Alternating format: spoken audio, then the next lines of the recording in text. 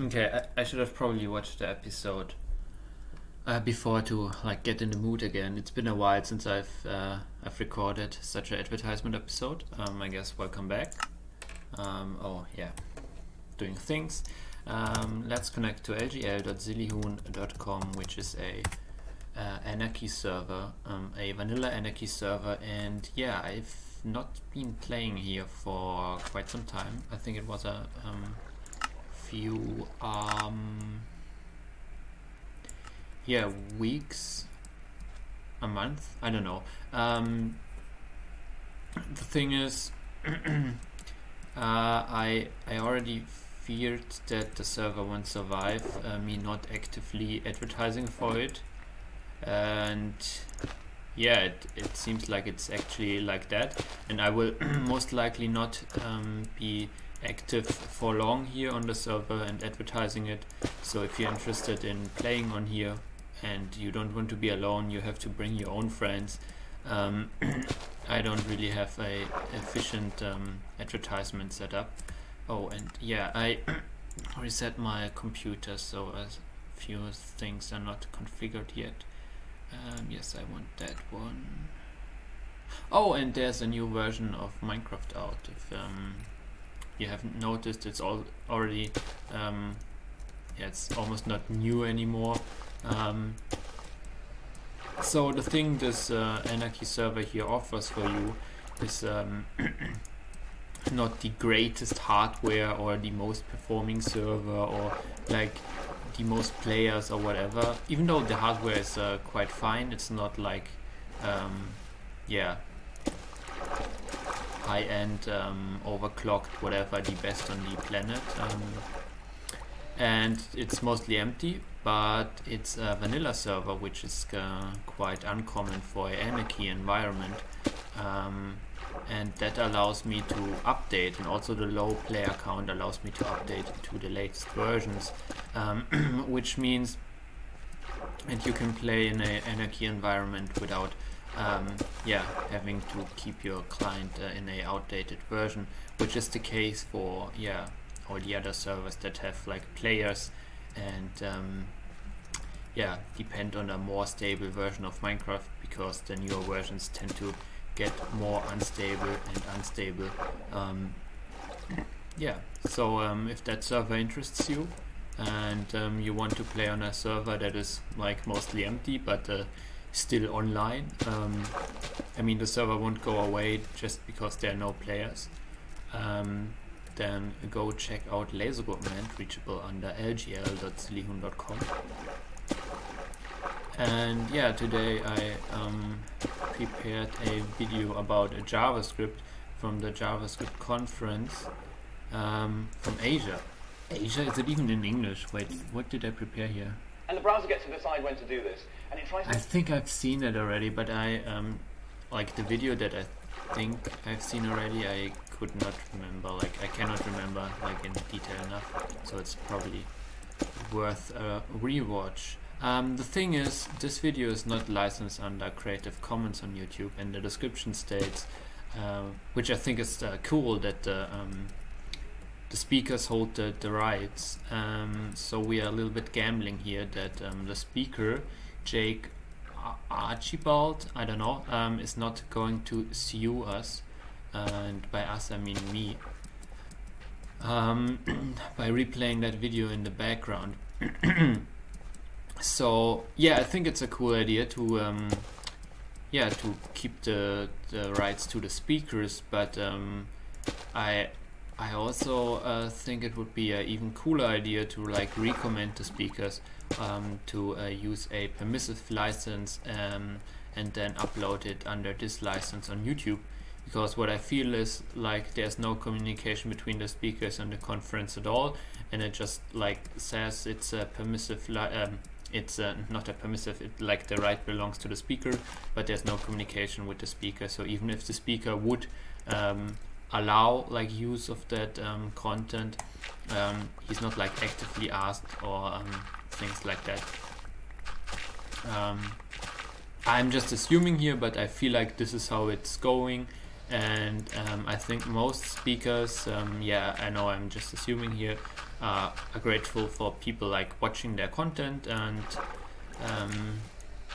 yeah, I mean, re-uploading content is like not the thing that they love, but it's not like that I'm stealing views here, because people prefer to watch it on my channel, because the original is in like better audio quality, so I guess and better, you have even video in the original, so I guess it's fine for this case. Yeah, as you might have noticed in previous episodes, I'm usually quite yeah, how do you say in English, I try to not like upset people by using their content. And what is the sound outside? I have to close the window. Okay. So, with that being said, I'm now going to watch a YouTube video from the YouTube channel JSConf. It's a video from 2018, and it has the title Jake Archibald in the Loop, JSConf.Asia. It has 200,000 views, and if you're interested in that content, then make sure to check out the original. As I already mentioned, it's always cool to keep the views to the original uploaders, even though it's not the speaker's channel, it's like the official conference channel, so I guess they would appreciate that. Also, if you have feedback to the video that I'm now going to play back, make sure to not write comments here, because it won't reach the speaker or the conference or whatever. Okay, and if you're interested in this Minecraft server, if you want to play in an environment where you can like grieve, where you have a vanilla server where you are allowed to do some things like griefing, killing other players, using hacked clients, and like tryharding with whatever like utilities you can get to achieve your goals.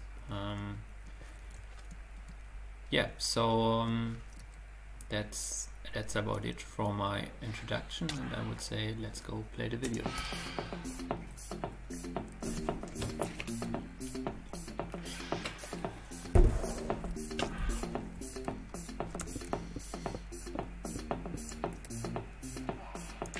Hello everyone. How's it going? See if I can get my slide clicker out. Yeah, this is my first time in Singapore. Yeah, it's nice. Oh, Singapore, that kind of Oh, Asian. this is already going well. If I get an applause for that, that's fantastic. So I haven't... Well, what do I know about the world? But I feel like Singapore is like the most European Asia you can get, right? If that makes sense to you.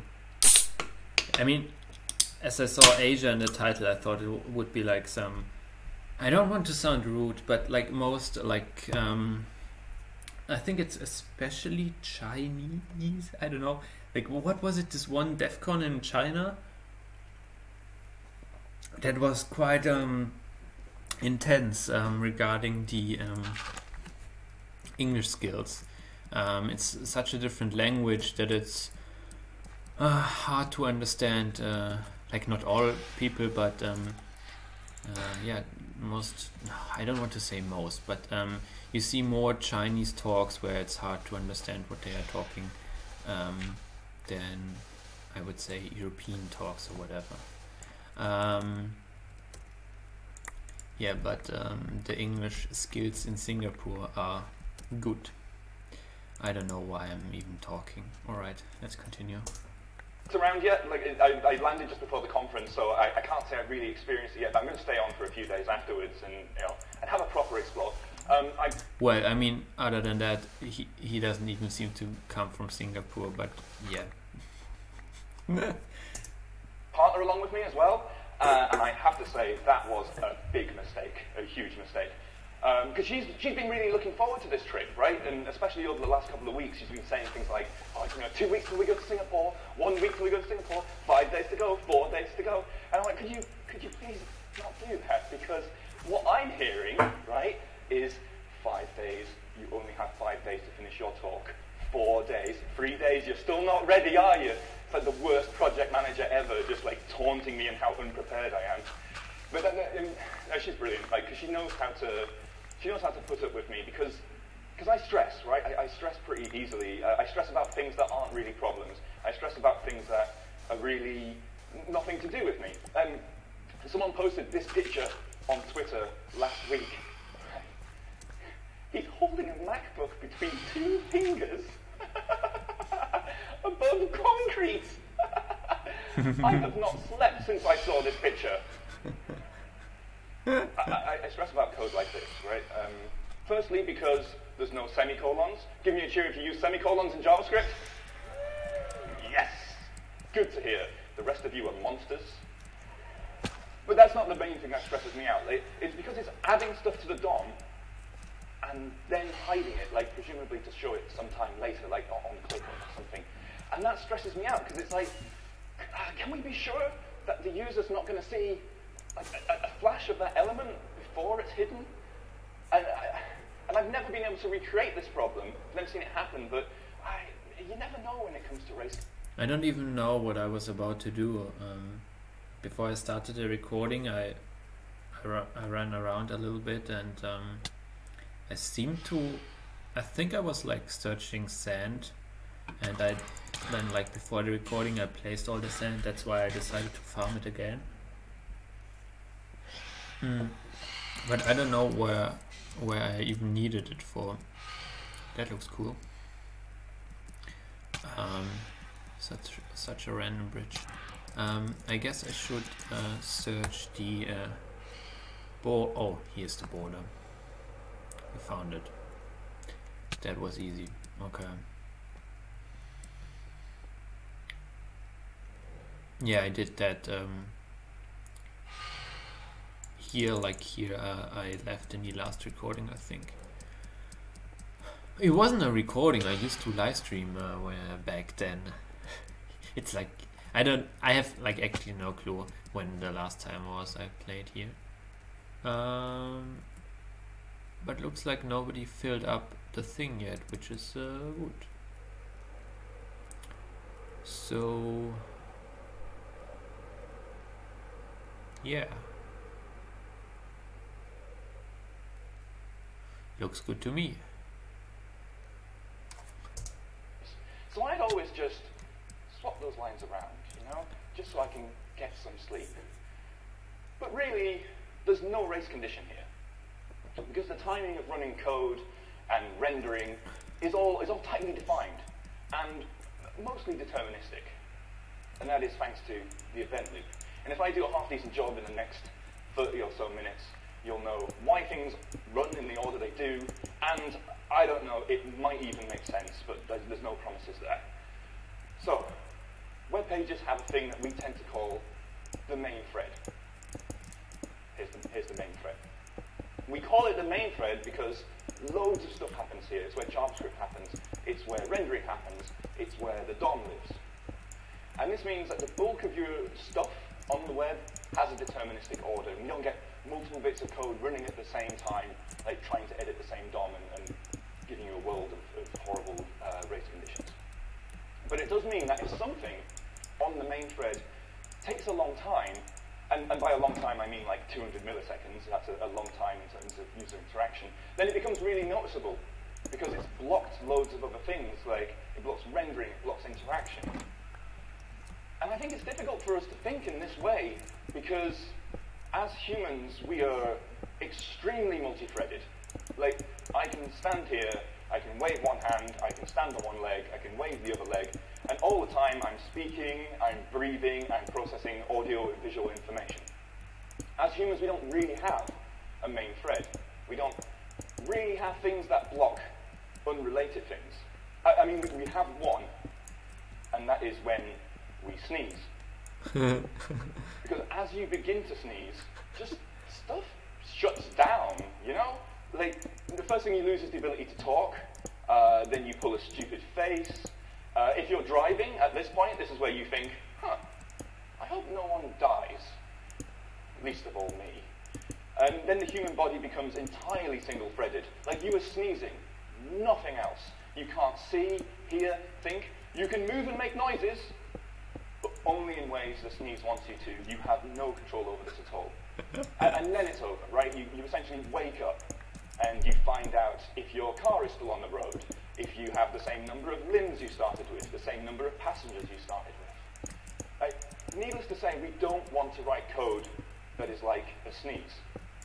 So although we have this main thread thing, we tend to spawn a whole series of threads, like for networking stuff, encoding and decoding, crypto, monitoring input devices. But once these threads have done something that the page needs to hear about, they need to sort of come back to the main thread to give it that information. And it's the event loop that orchestrates all of this. Like, take set timeout, for instance. Is it badly named? Yes. Are the arguments in the wrong order? I'd say so. But have you thought about how it actually works? Well, let's write a web standard for it, because that's what I do these days.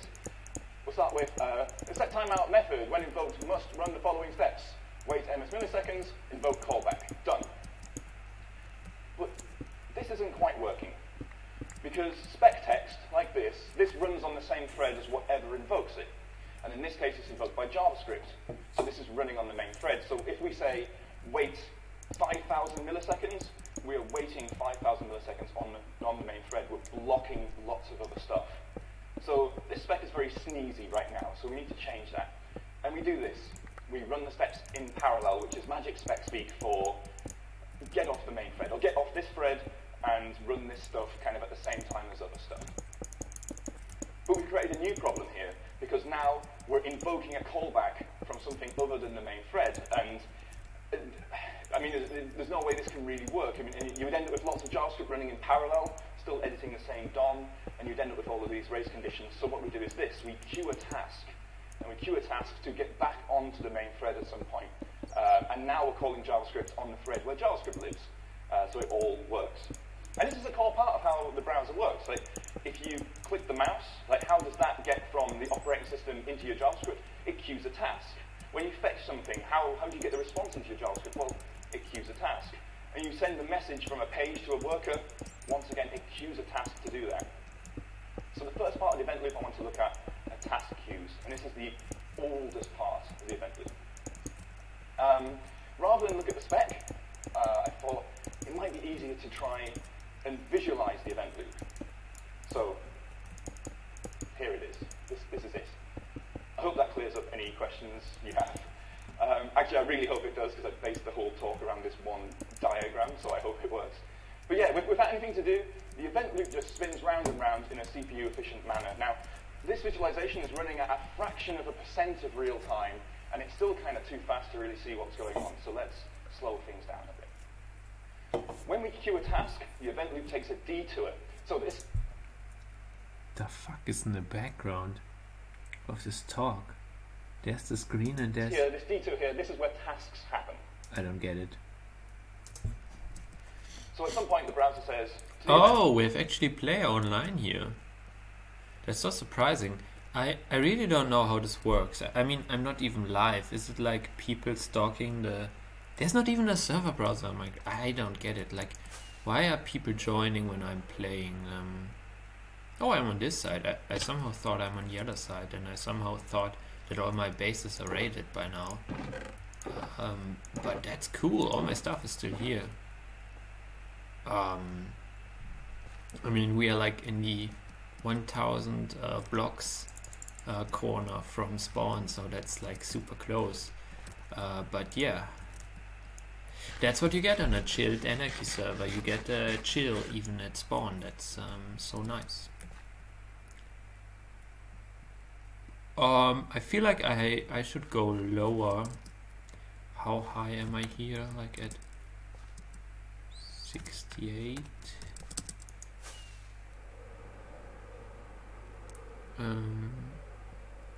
Yeah, maybe those people are coming like from server lists, and you get ranked higher on the server lists if you have like one connected player.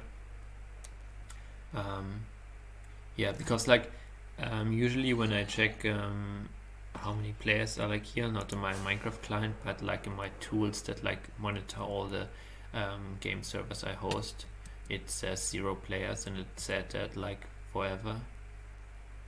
Yeah, I don't feel like mining that thing away. Let me maybe build a cannon that just... Yeah.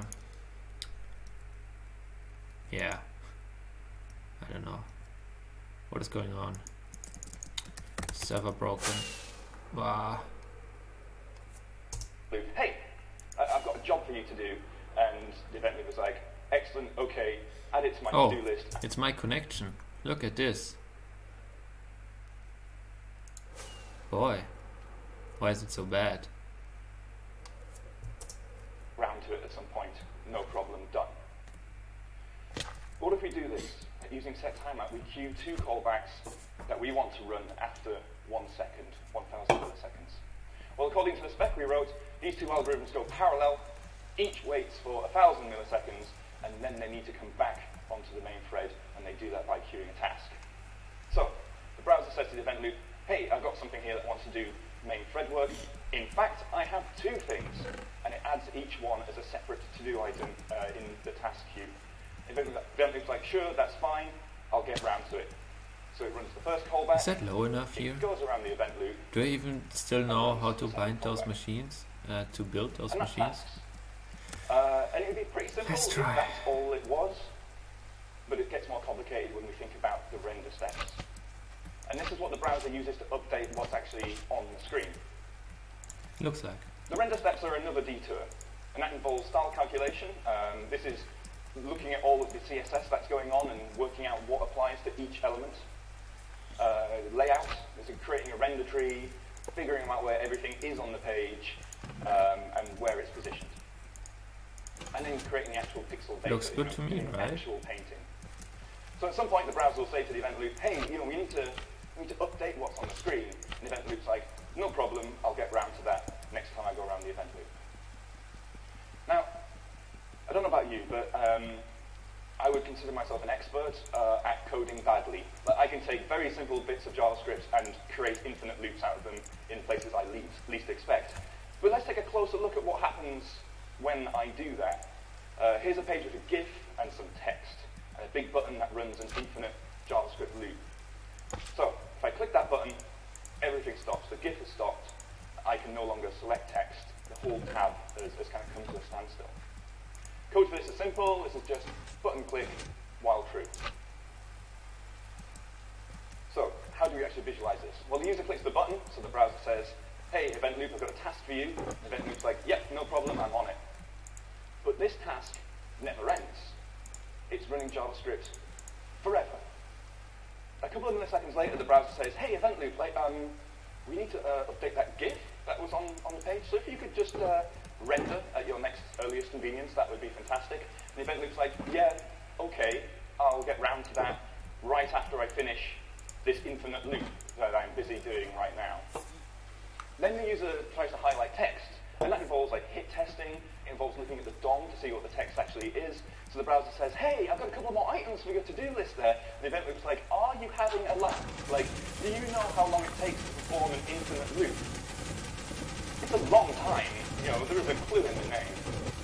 So that is why a while loop blocks rendering and implementation interaction. But this is a good thing in practice. We look again at the code that I started with.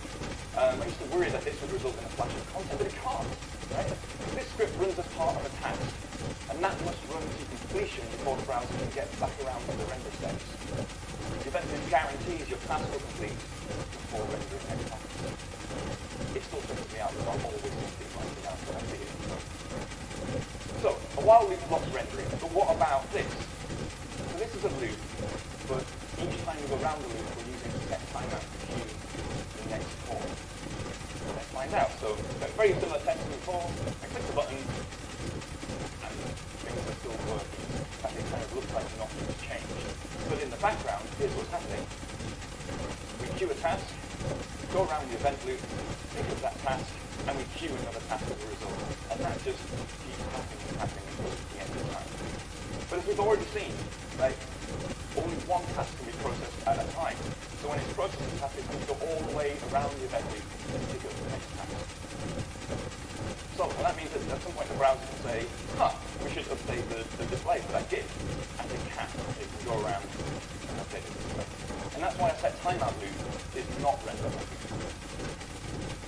want to run code that has anything to do with rendering, a task is really the wrong place to do it, because a task is on the opposite side of the world to all of the rendering stuff as far as the event loop is concerned. What we want to do is we want to run code in the render set. We want to run code here. And the browser lets us do that, and it lets us do that using request animation frame. Another badly named function, I think, but it's really good for this point. Wrap callbacks, they happen as part of the render set. And to show why this is useful, I'm going to animate a box, and using this code. So I'm going to move that box forward 1 pixel, and then use request animation frame to create a loop around it. So that's request animation frame. But what if we switch to request animation frame?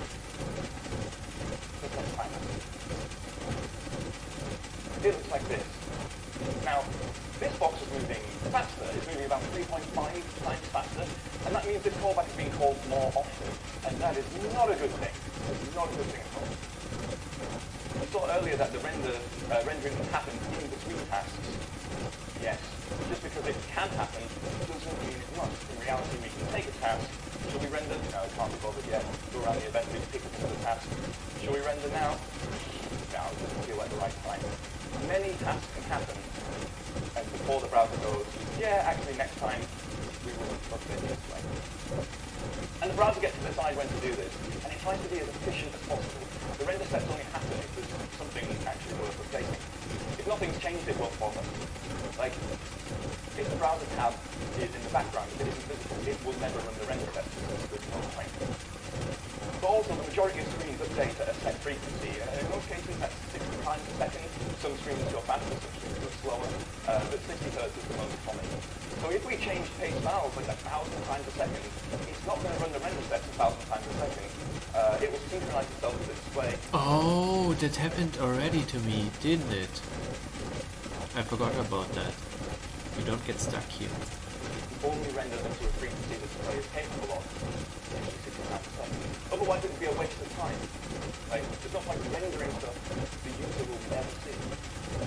But that's what set timeout is doing here. It's moving faster because it's updating the position of that box more times than the user can see. More times than this display is capable of showing. Also, so far we've been using set timeout as this kind of shorthand for a queue of tasks. And it isn't really, because even though we put 0 milliseconds for the callback, it's more like 4.7 is what the browser uses as default. The spec says the browser can pick any number to use, but anything like that would be about 4.7. There isn't a single method that's just queues a task, but we can kind of fake it using message channels, and so I ran a test with that. And if you're sensitive to flashing images, it might be better to look away now, because that looks like this. There's so many tasks happening that it kind of just looks like the box is getting a random position. We're getting a task every 200th of a millisecond. So rendering can happen between tasks, but you can have many, even tens of thousands of tasks between renderings. Okay, flashing images on now. Let's imagine each of these is a frame that is displayed to the user. So our rendering steps, they happen at the start of each frame. And that includes like style calculation, layout, and paint. Not necessarily all three every time, depends what actually needs updating. But I like this. I like this. Very neat. This is a beautiful thing. Tasks on the other hand, they couldn't get a start. They just kind of appear anywhere they fancy. The event loop ensures that tasks appear, they happen in the right order, they happen in the order they were queued. But in terms of timing within a frame, there is no kind of order in here at all. We saw this with our set timeout. We were getting 4 per frame, 3 or 4 per frame. And that means that 3/4 of those callbacks were wasted effort in terms of rendering. Old animation libraries used to do something like this, where they were trying to use a millisecond value that's going to give them roughly 60 callbacks per second. And they're assuming a lot about the screen there. They're assuming the screen is 60 Hz, but that wasn't the case. So it kind of worked. It eliminated some of the duplicate effort. Unfortunately, it was a massive hack, because set timeout was not designed for animation, and it really shows. Like, due to inaccuracies, you can end up with drift. So what's happened here is we're doing nothing in one frame, and then in the next frame we're doing twice the amount of work, and that is a visual jank to the user. It doesn't look great. Also, if one of your tasks runs long, you can end up moving the render steps around because it's all running on the same thread and you're sort of disturbing their lovely routine that they have. If we use request animation frame rather than set timeout, it would look a lot more like this.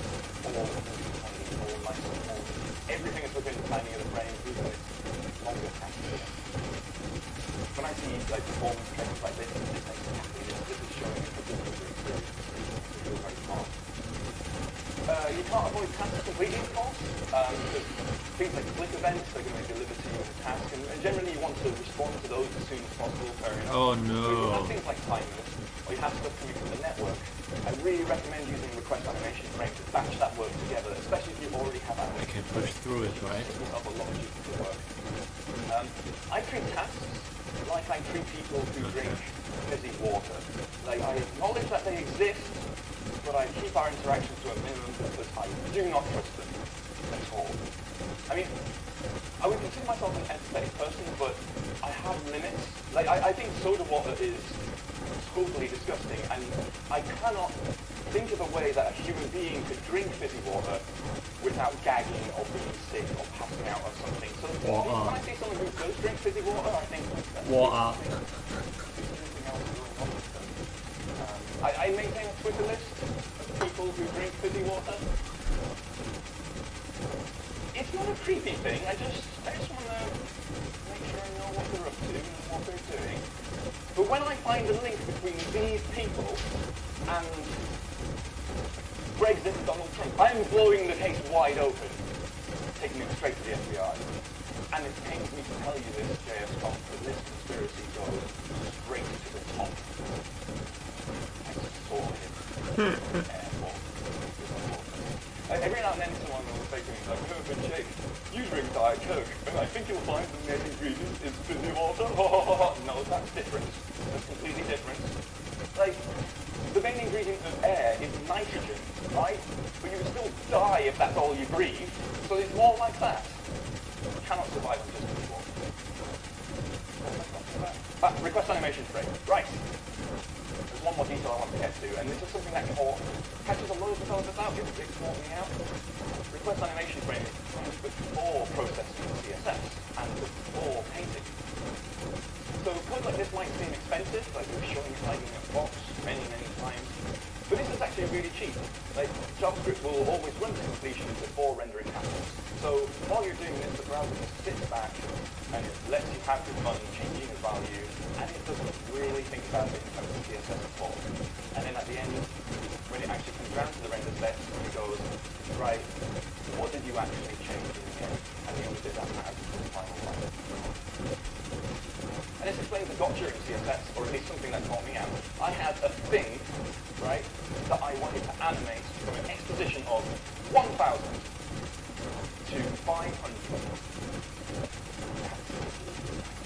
So, I had my listener here, I set the exposition to 1,000, I told it to transition, and I changed the value to 500.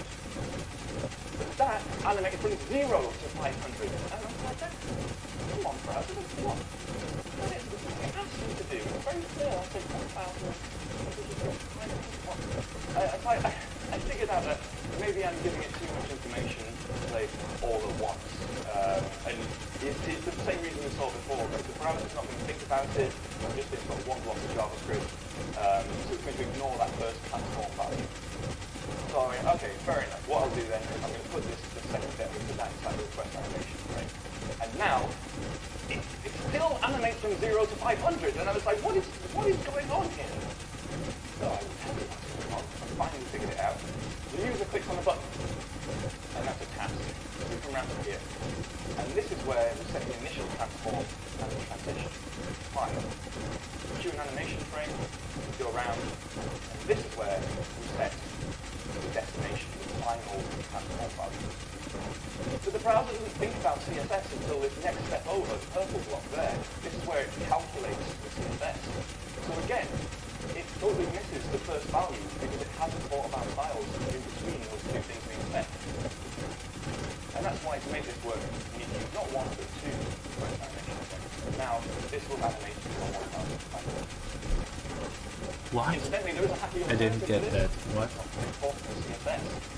again, it totally misses the first value, calculates the CSS. So again, it totally misses the first value because it hasn't thought about styles in between those two things being set. And that's why to make this work, you need to use not one, but two request animation frames. And now, this will animate from 1000 to 500. I don't get it. Incidentally, there is a hacky alternative to this. You can use something like getComputerStyle and just access one of the properties on it. And this forces the browser to perform style calculation a lot earlier than it naturally would. But it makes the browser take note of all the things you set up until that point. So it's like, oh, okay, transform, translate X 1000, that's the thing that this element does. But you need to be careful with doing this because you can end up forcing the browser to do a lot of extra style work that they really want to do it. Only really want to do that once it's ready.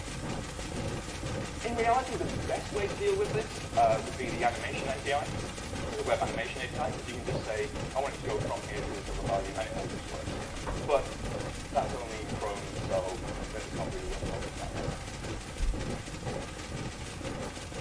So,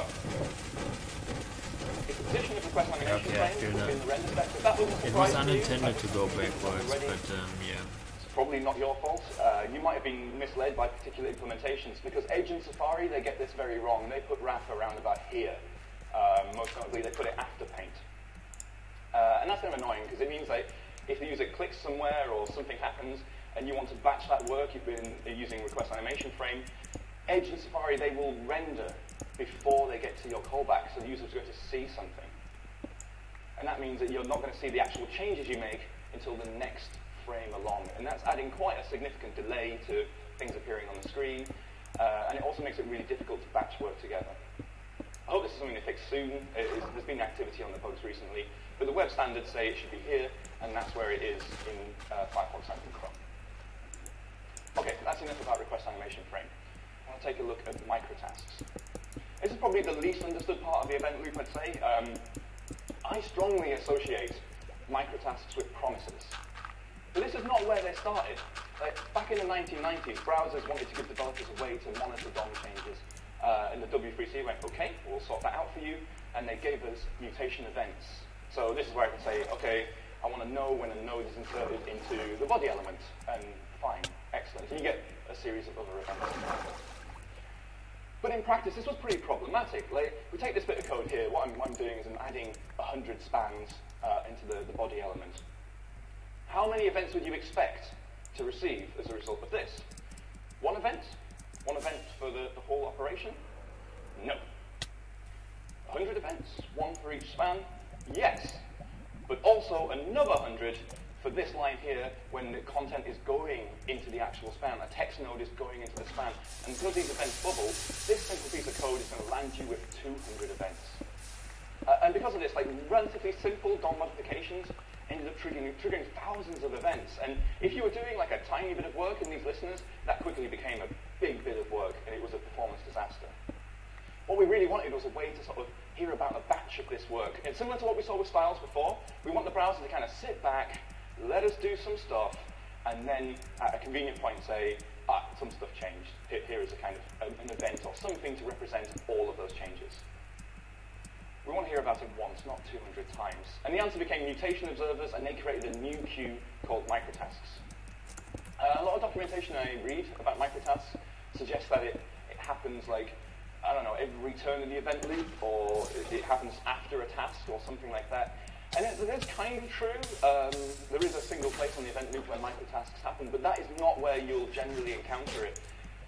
They also happen whenever whenever JavaScript finishes executing. Yeah, that means that the JavaScript stack has gone from having stuff in it to having no stuff in it. And that's when we run microtasks. So you can end up with microtasks happening halfway through a task. You can have microtasks in the render steps as part of request animation frames, kind of anywhere JavaScript can run. So that means this JavaScript will run to completion, adding 100 spans and their contents. JavaScript finishes executing, and we get our mutation observer callback. Promises made use of them as well. So here, we queue a microtask, and then log yo. JavaScript is finished executing, so we go for the microtasks, and we log hey. And that means when a promise callback is executing, you are guaranteed that no other JavaScript is midway through at the time, the promise callback is right at the bottom of the stack, and that's why promises use microtasks. But what happens if we create a loop using microtasks? A bit like we did with set timeout before. Same demo again. Click the button, and it blocks rendering, it blocks the tab, in the same way that a plain while loop did. Very different from set timeout before. So, promise callbacks are async, fine. But what does async actually mean? I mean, all it means is that they happen after synchronously executing code, so that's why we get yo before hey. But just being async doesn't mean it must yield to rendering, doesn't mean it must yield to any particular part of the event loop. We've looked at 3 different queues so far. We looked at task queues, animation callback queues, which is where request animation frame callbacks happen, and now we're looking at microtasks. And just to make your lives a little bit easier, they all are processed very subtly differently. Like we're seeing with task queues, we take one item and we take one item only, and if another item is queued, it just goes to the end of the queue, fine. Animation callbacks, they happen until completion, except ones that were queued while we were processing animation callbacks. They are deferred to the next frame. Microtasks, on the other hand, they are processed to completion, including any additionally queued items. So if you are adding items to the queue as quickly as you're processing them, you are processing microtasks forever. The event loop cannot continue until that queue has completely emptied, and that is why it blocks rendering. Sorry, I get really excited about this stuff. I hope other people are excited about this as I am. Thank you. One person, excellent. You know, I used to have a real job, right? Like many of you did. This stuff, like the sort of speaking, the standards work, the creating slides, this used to be my hobby, but then my hobby became my job, and now I have no hobbies. I'm a boring person now. And I didn't actually notice when this happened. Like, genuinely, the first time I noticed is that I went for an eye test, and the optician, just making small talk, asked, and what are your hobbies? Oh, shit. When did this happen? I don't have. Like I say, I stressed, so I got a bit like, oh, I can't say nothing. Who says nothing? So it's just totally true. I panicked and I said, I play the piano. I don't play the piano. And then I stressed even more because I thought, like, she was going to say, oh, well, that's great. We don't need to use the letters chart then. Here's some sheet music. Can you read me the first 5 bars? What chord is this? Thankfully, she didn't. But yeah, my optician now thinks I'm a pianist. It's great. I don't go back to the opticians anymore. I'm terrified of, like, more piano chat. I don't know how I survive in the real world. Right. I think you're ready for this next one. Occasionally I run little JavaScript quizzes. Maybe that's my hobby. Nope, that's work too. Never mind. Yes, I run little JavaScript quizzes, and this is my favorite question. So I've got a button, and on the click, I resolve the promise, and then log something. But I have 2 event listeners on the same element doing the same thing. So if the user clicks a button, what happens? In which order are things logged? Well, our first listener executes. Great, so that's on the JavaScript stack. Queues a microtask, and then we get to the next line where we log listener 1, and that is the first answer. Most folks agree on that bit, but what next? And I ran a Twitter poll on this last week. I've been speaking to a few of you saw it. Most people would say the next thing logged is listener 2 at 63%. 5% of people think nan is just logs and then infinity. That is not the answer, but fair enough to that 5% of people. But yes, we got 63%. And listener 2 is the wrong answer. This is a real gotcha with scripts. But if you thought it was listener 2, then you're in very good company, so don't worry about it. Our listener has finished. So we've gone from having something on the JavaScript stack to nothing. So it is microtask time. We are going to run that promise, and we are going to log microtask 1. And there we go. And then it's time for the second listener, and that works the same. So the order is listener 1, microtask 1, listener 2, microtask 2. But that's if the user clicks the button. What if the button is clicked using JavaScript? Oh yes, it's different. For starters, our script is on the stack. We call click, and that synchronously dispatches the events. So we start with listener 1, great. We queue a microtask and we log listener 1. And now it's microtask time. No, it is not microtask time. We can't run microtasks. This is where it's different because our JavaScript stack is not empty. Button.click has not returned yet. So we move on to listener 2. We queue another microtask and now we log listener 2. And this is where it diverges. And now our listener is done. In fact, all our listeners are done. Button.click returns our JavaScript stack to empties, and now we can process those microtasks and they happen in order. And this has real-world implications. So beware if you're using like promises in this way, or if you're using automated tests as well, because automated tests, if they're clicking things on the page, they're likely to be using JavaScript to do it, and that can change the behavior of your code. I wonder if this can be used to like detect automated bots or something. I'm pretty sure, right? So if someone tries to like act as a human and uses JavaScript to automate things, or is like doing some stuff, maybe in this way they can be detected by the order of execution, right? Yeah, cool. Came up when we were looking at how to add observables to the DOM and how they'd integrate with promises. We hit this question.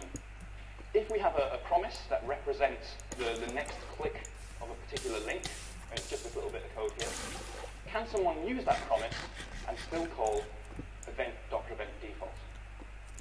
Promises are async, so have we missed our chance to prevent the default here? Turns out no, it's fine. It's totally fine. This works. This just works. Unless, again, the user clicks the link, or some code clicks the link using JavaScript. And this is the final puzzle of the talk, so I'm overrunning a little bit. To figure this out, we actually need to take a look at the spec. So this is a very rough description of how the spec for clicking a link works. But we start by creating an event object, and then for every listener we have, we invoke that listener with the event object. And then we take a look at that. Has that event object cancel flag been set?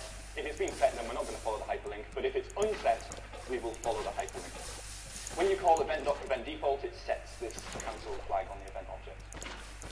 So if the user clicks a link, that's fine. Our microtasks happen here after each callback. That's where the JavaScript stack empties. But when we call click with JavaScript, it's just going to call out to our process a link click algorithm, and it only returns once that algorithm is complete. So the JavaScript stack never empties during this algorithm. So our microtasks can't happen. So it hits this step 3 where it looks at the event object, and even if you've got loads of promises trying to call like event default, it's too late. It's going to follow that hyperlink, and then sometime later those promise callbacks happen, but you've missed the boat. You've missed the point where you can actually cancel that event. So remember that microtasks, they behave quite differently depending on the JavaScript stack. Okay, so that 34 minutes, that was a massive brain dump of everything I know about the event loop and the various steps and various queues. I have found that knowing this stuff, like it prevents that case where you kind of got a bit of code that's not doing what you want, so you just wrap it in a set timeout, and now it kind of works sometimes. Knowing this stuff kind of helps avoid that. It helps me avoid jank by getting stuff running on the correct part of the event loop as well. And I hope I managed to explain this stuff in a way that is helpful to you too. Like I said, I'm a stressful person, so as a result of this, I'm now going to go and collapse in a pile, but you've been a great audience. Thank you very much. Cheers. That laugh. Yeah, what a funny dude and interesting talk. Cool, so that's it for this advertisement episode, and yeah, see you in the next one.